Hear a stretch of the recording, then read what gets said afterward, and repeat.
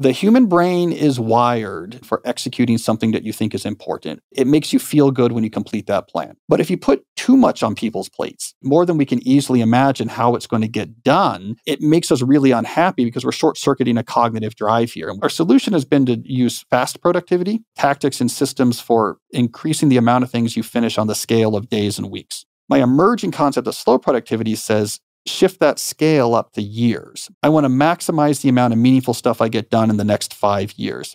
It completely changes the game in a way that becomes very compatible with the human brain. And you tend to produce things of higher value because when you're just focusing on maximizing what you can do in the scale of days or weeks, it diverts the sustained application of energy and attention needed to actually do the things that move the needle or that you're proud of. Our current mode of doing this is completely incompatible with slow productivity. We basically just throw an unlimited amount of work at individuals and say, it's up to you to self-regulate.